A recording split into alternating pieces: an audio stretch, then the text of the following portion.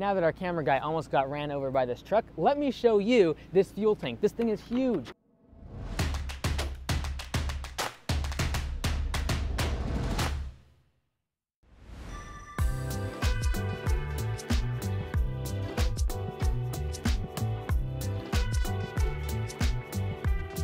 Hey everyone, Mike Andes here with LandscapeBusinessCourse.com. Today I'm at Carl's Mower here in Ferndale. None of this today's episode is sponsored or paid for in any way. I'm just going to give you the different options when it comes to buying a mower, whether you're just getting started or been in the industry for a while and you're looking for what mower to buy. I'm going to talk you through everywhere from a $420 mower all the way up to a $10,000+ mower and what those might look like and where you might think about buying these different mowers.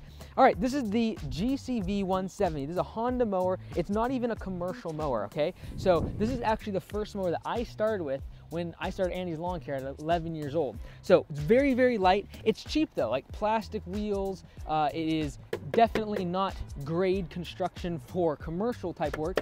Everything from the deck, just this quality of the build, etc. The power on this thing, it's really not meant to be mowing all day, every day for weeks on end. So if you only have 10, 15, 20 lawns that you do, it's a really great option when you're just getting started. It's cheap, it's light, has a great self-propelled system here at the top.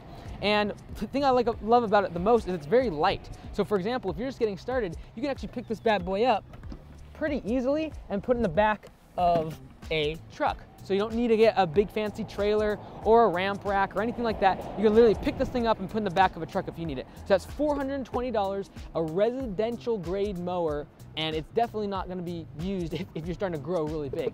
Now let's move over to a commercial mower. This is an Exmark 21-inch mower. 21-inch mower is pretty standard when it comes to push mowers in our industry. So again, I don't really care about the brand. I'm just trying to talk about the general price ranges that we're talking about.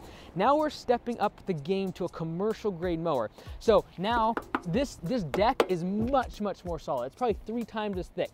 Now these wheels are very, very heavy duty. They come right out and they're just wider, so they're not going to leave as many, deep imprints into the lawn.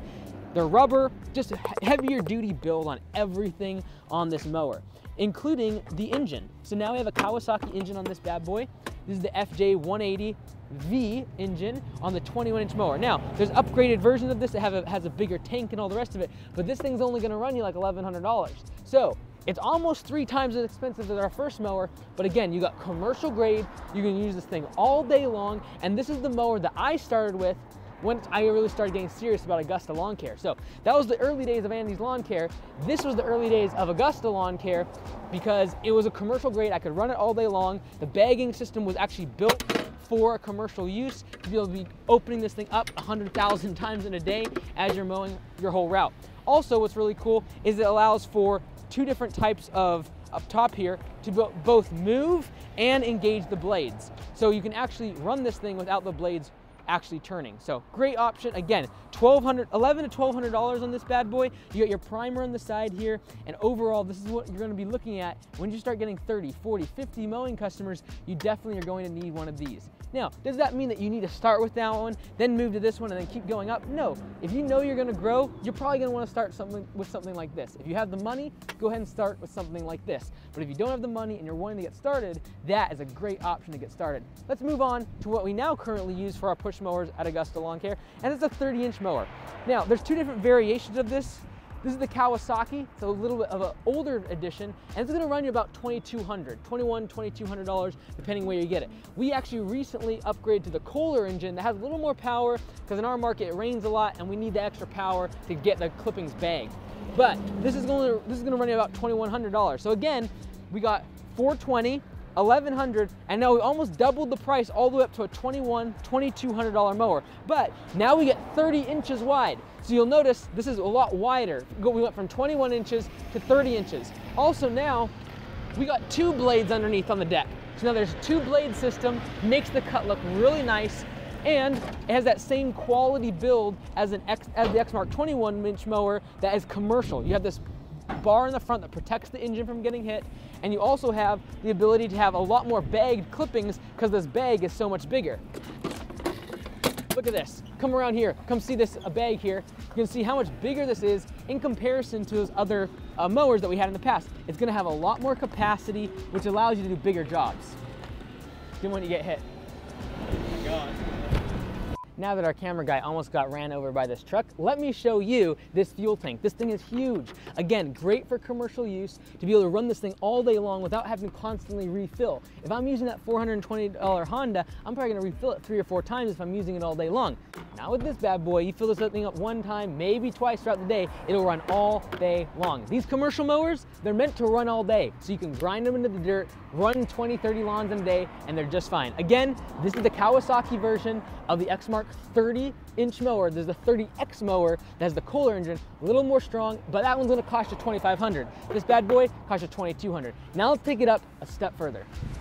All right, so now this is the Gravely ZT HD 48-inch mower. Again, I'm not getting sponsored to say any of this. I'm just giving you the different price ranges that you might be thinking about when it comes to buying a mower. So now we're getting really efficient because we're not dealing with 21 inches or 30 inches. Now we're at 48 inches. So we're getting a lot more capacity. And when we do make one stripe on the lawn, we can get a whole lot more done. Now it's even better though, in terms of the quality of my life, I don't have to walk behind these mowers all day long. I can sit down much more simply, go much faster on this thing, because this thing is gonna be able to go 5-6 miles an hour versus me walking all day long takes a lot longer. So the capacity, the amount of you can get mowed in a single hour is gonna increase dramatically when you get this is called a zero-turn mower. And that means that I can basically turn on a dime. These go back and forth, I can turn. Really great system here. Now, this is gonna run you right around $5,000 to $6,000, depending on the different upgrades and features and what type of motor you get and things like that. But this is gonna be a great place to get started if you're doing commercial and you need a big zero turn. If you have properties that are running over 5,000, 6,000, 7,000 square feet in their turf square footage, you're probably gonna need a zero turn of some sort. Now, you might get a stand-on, which we'll show you in a second, but this is gonna be something you're gonna need if you have large properties. If the average lot in your area is like a 1/4 acre, you're definitely gonna want something a little bit bigger. Now, I will say this, the ZT HD, although it might be only $5,000, it's still not commercial grade. On this deck, you have a 3-year commercial warranty, which means they don't really expect this to be used in commercial settings, but they do offer a little bit of warranty. There's a year on everything else. Like the actual body of this only has a year warranty. So it's not really built for commercial, but it's a great place to get started. If you only have 15 lawns in a day and 4 or 5 of them need a zero turn, like a big mower, you might want to go with this. It's only $5,000 in comparison to the bigger version, which is literally double. So, great place to get started if you're just starting your business, you need a commercial mower, but you don't really have the money to spend $10,000. Go with the $5,000 version, use this for a couple years, grow up your clientele until you're actually using this consistently all day long, and then you can upgrade. Let me show you now the stand-on version, which is also gonna run in that price range of $5,000 to $6,000. This is the Gravely Pro Stance. Very similar in price, but now instead of me sitting all day long, I'm actually standing here on this platform. So it's called a stand-on mower. What I really like about the stand-on mowers is I can see all of my tires in my periphery vision. So much less likely to back into things, less likely to hit things accidentally like sprinkler heads. So I really like this. A little bit more wear and tear because I'm standing all day long. However, these platforms have great springs, lots of suspension, so as I'm going over bumps and things like that, it's not going directly to my knees and my hips. So again, another option in that $5,000 to $6,000 range. What's really cool about a stand-on is it's a lot more compact than a zero turn. A zero turn like this one, much more long, a little bit wider, whereas this is very compact and get in and out of backyard gates, and it's just a great mower at that $5,000 to $6,000 range. Most stand-on mowers, when it comes to bagging, has what's called a side discharge unit. This is aluminum, so it's relatively light, and then you can just put it right back onto the mower deck, and you're good to go. So if you don't have to bag clippings, don't have to worry about this, but it's great for leaf collection as well as bagging clippings. And the holes, the perforation, allows the air to get out and the grass clippings to be caught inside the bag. Now let's go look at a sit-down zero turn that costs $10,000. So this is the Gravely Pro Turn 152. So there's other higher, even more expensive versions, but the 152 is the first commercial grade Gravely mower that they make. Now, this thing's gonna cost you $9,000 to get started with this thing. So if you're using this all day long on big properties, this is going to be a slightly higher grade of material and quality compared to the $5,000 version. There's more quality in the build, the deck is thicker, everything is just heavier duty. Everything from the bearings on the wheels to the motor power, everything's just built like a tank.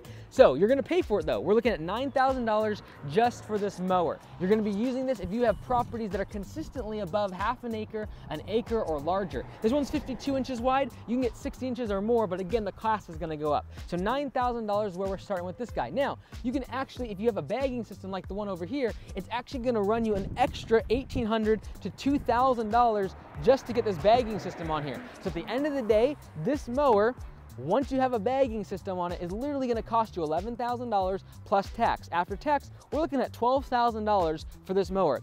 You can do the math on that, and literally we're spending 30 times what our initial Honda little push mower cost. So the question is it worth it? Is it worth getting a big mower like this?